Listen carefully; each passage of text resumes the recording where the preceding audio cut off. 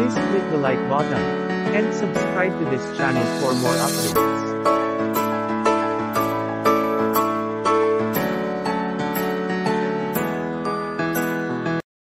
In this module we're going to describe how the nervous system coordinates and regulates feedback mechanism to maintain homeostasis. Let's answer the pre-test.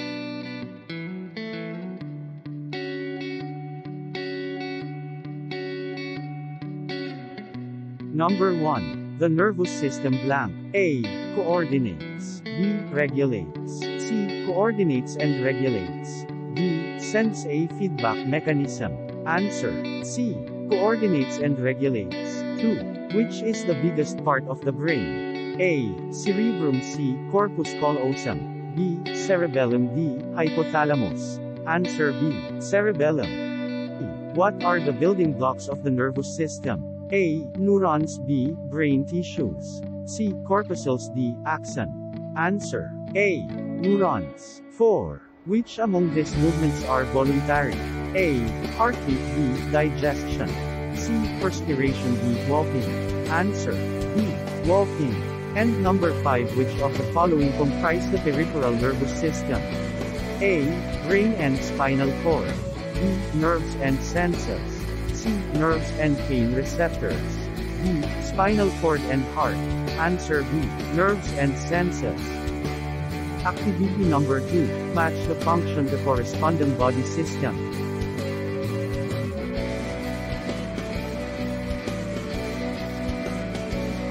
The body is designed in such a way that all the organs and organ systems work together in order to maintain homeostasis, or maintaining the internal environment in equilibrium. All the organ systems are controlled by the nervous system, while the endocrine system secretes hormones that regulate all the body's activities. The nervous system coordinates and regulates the body's feedback mechanism to maintain homeostasis.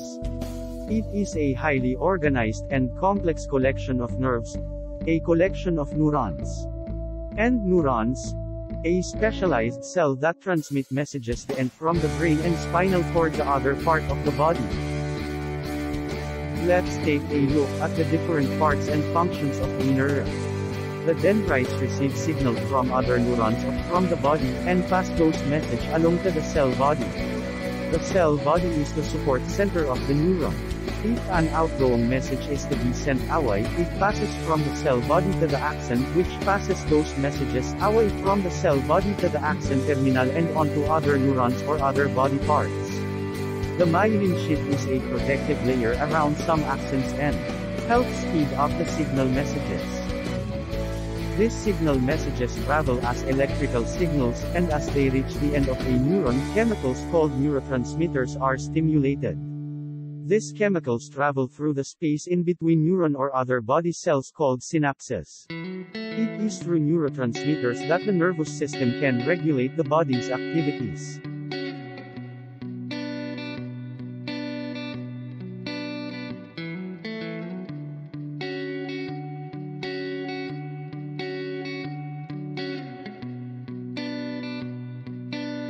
The nervous system is categorized into two.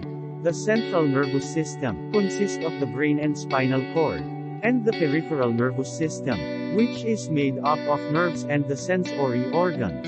In order for us to understand how these two systems work together to transmit and process sensory information, and then coordinate these different bodily functions, let's watch the video.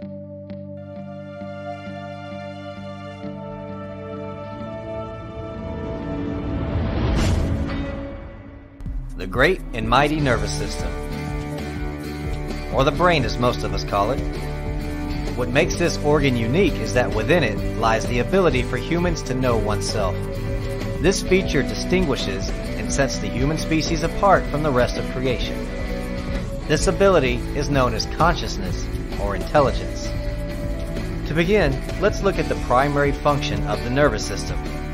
The basic purpose is to coordinate all of the activities of the body. It enables the body to respond and adapt to changes that occur both inside and outside the body. Now, the nervous system is actually split into two parts: the central nervous system and the peripheral nervous system. We'll explore the peripheral later, but first, let's look at the central nervous system. The central nervous system is made up of two major structures, the brain and the spinal cord. As most people know, the brain is found within the cranium or skull, and there are 6 main sections among other structures within it. These 6 sections are the cerebrum, cerebellum, diencephalon, the midbrain, pons, and the medulla oblongata. The first section is the cerebrum. This is the largest section. It's divided into 2 major hemispheres, which are the right and left hemisphere. And the cerebrum is further divided into 4 lobes. These 4 lobes are the frontal, the parietal, the temporal, and the occipital. The frontal lobe is primarily responsible for reasoning and thought. The parietal is primarily responsible for integrating sensory information. The temporal is primarily responsible for processing auditory information from the ears. And the occipital is primarily responsible for processing visual information from the eyes. The second section of the brain is the cerebellum. This is the section located in the back of the head, below the cerebrum, and above the first cervical of the neck. It is responsible for muscle coordination, balance, posture, and muscle tone. The diencephalon section is found between the cerebrum and the midbrain. It contains 2 structures, the thalamus and the hypothalamus. The thalamus behaves much like a relay station and directs sensory impulses to the cerebrum. And the hypothalamus controls and regulates autonomic nervous system functions such as temperature, appetite, water balance, sleep, and blood vessel constriction and dilation. The hypothalamus also plays a role in the emotions such as anger, fear, pleasure, pain, and affection. The midbrain section is located below the cerebrum at the top of the brainstem. It is responsible for certain eye and auditory reflexes. The pons is located below the midbrain and in the brainstem. It is responsible for certain reflex actions such as chewing, tasting, and saliva production. And the last section is the medulla oblongata. It's the lowest part of the brainstem, and it connects with the spinal cord and is responsible for regulating heart and blood vessel function, digestion, respiration, swallowing, coughing, sneezing, and blood pressure. It's also known as the center for respiration. Now that we've covered the brain, let's take a look at the other half of the central nervous system, the spinal cord. The spinal cord is the link between the brain and the nerves and the rest of the body. The spinal cord is divided into 4 different regions: the cervical, thoracic, lumbar, and the afferent and efferent spinal nerves, which merge to form the peripheral nerves. The afferent spinal nerves are responsible for carrying information from the body to the brain. And the efferent spinal nerves are responsible for carrying information from the brain to the body. Now within this elaborate system of nerves, neurons, and dendrites, there is a system that regulates the functions of the central nervous system, which lie outside its major components such as the brain and the spinal cord. This system is known as the peripheral nervous system and is subdivided into 2 smaller systems: the somatic system and the autonomic nervous system. The somatic nervous system is responsible for carrying motor and sensory information both to and from the central nervous system. This system is made up of nerves that connect to the skin, sensory organs, and all skeletal muscles. The somatic system is also responsible for nearly all voluntary muscle movements, as well as for processing sensory information that arrives via external stimuli including hearing, touch, and sight. The structures that allow this communication to happen between the nerves throughout the body and the central nervous system are known as the afferent sensory neurons and the efferent motor neurons. Now, afferent simply means conducting inward, and efferent means conducting outward.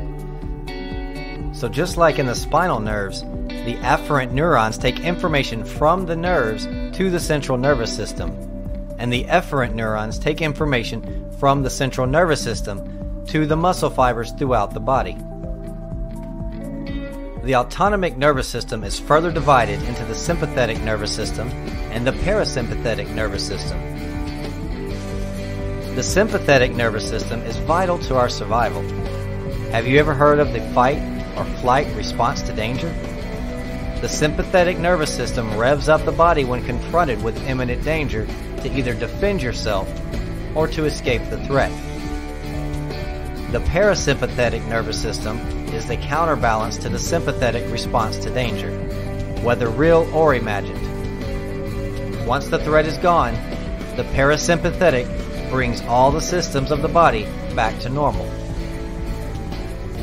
Now at this point, you should have a basic understanding of the nervous system, but let's do a quick recap. The basic purpose of the nervous system is to coordinate all the activities of the body. It enables the body to respond and adapt to changes that occur both inside and outside the body. The two major parts to the nervous system are the central nervous system and the peripheral nervous system. The central nervous system is also divided into two major structures, the brain and the spinal cord.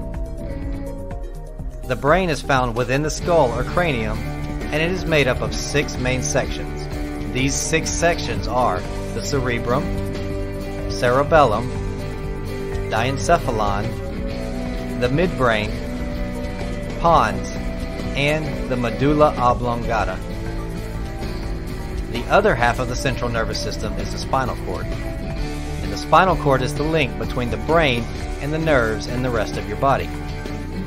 The spinal cord is divided into 4 different regions: the cervical, thoracic, lumbar, and afferent and efferent spinal nerves, which merge to form the peripheral nerves.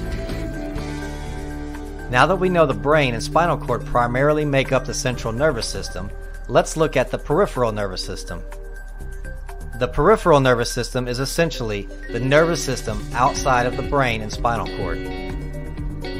The peripheral nervous system is then subdivided into 2 smaller systems called the somatic nervous system and the autonomic nervous system. So, as you can see, the nervous system is quite complex, and this is just the tip of the iceberg. In the video, peripheral nervous system was mentioned. The peripheral nervous system is categorized into 2. First is the somatic nervous system, which is in charge of voluntary body movements and transmits sensory message to the central nervous system. And the second is the autonomic nervous system, which is in charge of involuntary body functions like breathing and heartbeat. The autonomic nervous system is further categorized to the sympathetic and parasympathetic nervous system. Sympathetic nervous system is responsible for the fight or flight response, stimulating the body to use energy. Parasympathetic nervous system responsible for rest or digest, which tries to conserve energy.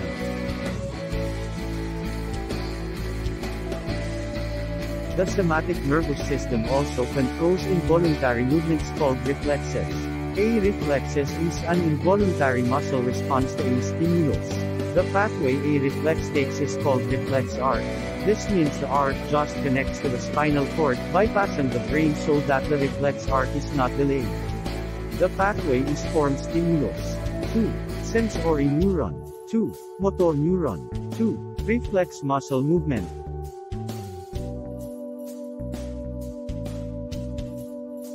Let's do activity 1. Categorize these movements if these are somatic or autonomic.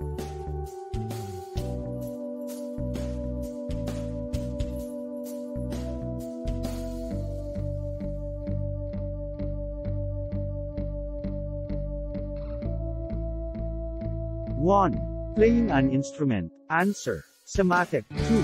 Food digestion in the stomach. Answer. Autonomic. 3. Reaching for a book. Answer. Somatic. 4. The pupils dilating. Answer. Autonomic. 5. Walking across the room. Answer. Somatic. 6. Beating of your heart. Answer. Autonomic. 7. Kicking a soccer ball. Answer. Somatic. 8. First term under the sun. Answer. Autonomic. 9.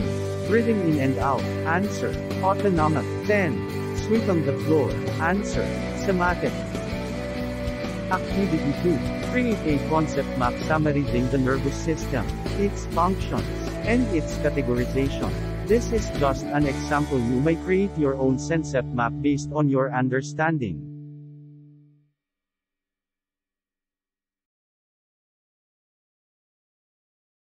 In order to maintain a stable internal environment, the body has to be provided with what it needs to survive, like oxygen, nutrients, and waste removal. This means, all the organ systems have to collectively work together to maintain homeostasis, constantly adjusting to change it. The nervous system. The nervous system is the control of the body for homeostasis, as it is in charge of monitoring, controlling, and regulating all the body part systems. If ever anything inside and outside the body deviates from the norm, signals are sent through the nervous system. The central nervous system works together with peripheral nervous system to coordinate different body function to bring back the homeostasis.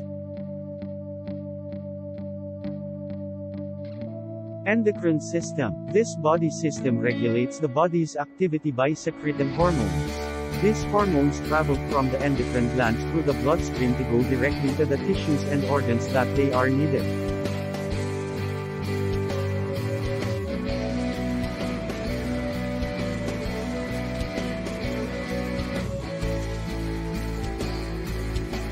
Respiratory system. This system, overseen by the nervous system, does carbon dioxide-oxygen gas exchange. This gas exchange happens in the alveoli of the lung. Blood passes through the tiny capillaries in the alveoli, with oxygen and carbon dioxide diffusing in and out of the blood. Gas exchange is important because oxygen is needed for cellular respiration, and carbon dioxide is carried away as waste. Excretory system. Guided by the nervous and endocrine system, this system gets rid of waste materials to maintain homeostasis. The kidneys are the main organs for excretion. Filtering system that removes excess water, salts and other substances in the blood. The leftover is now urine, which is then excreted out of the body through urethra. Hormones are also involved with the kidneys.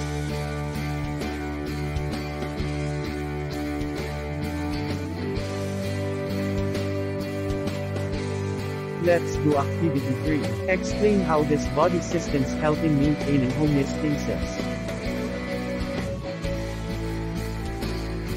1.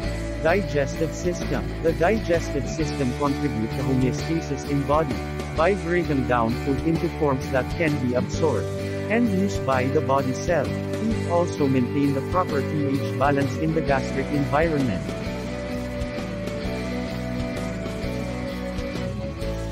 2. Skeletal system. Skeletal system helps maintain homeostasis by supporting organs and keeping them in place, which allow for proper function.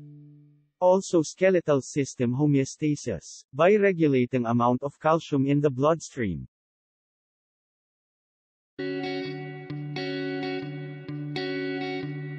3. Male reproductive system. The reproductive system maintains homeostasis in the male by regulating the overall temperature of the testes.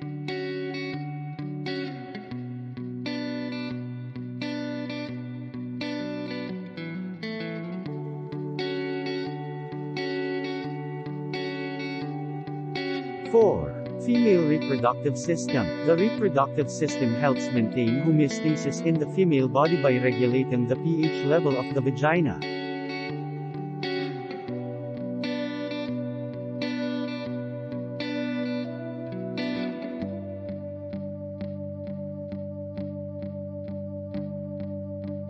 5. 5. Circulatory system. The circulatory system maintains homeostasis by transporting nutrients and oxygen towards the body cell, while taking away carbon dioxide and other waste product away from the body cells.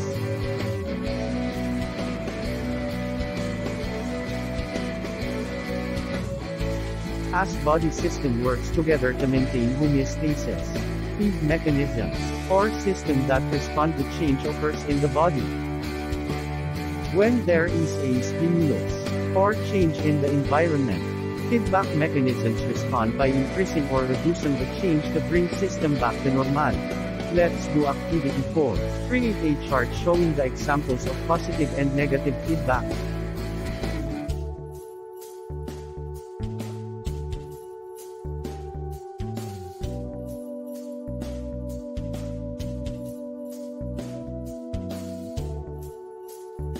Activity number 5.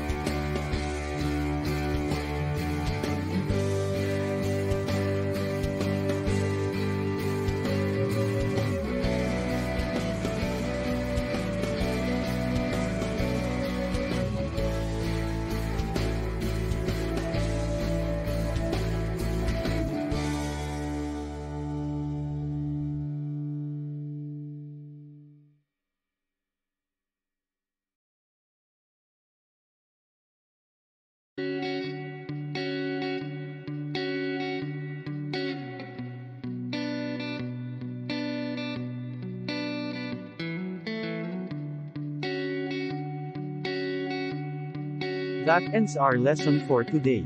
Please don't forget to click on the like button and subscribe to this channel for more video updates.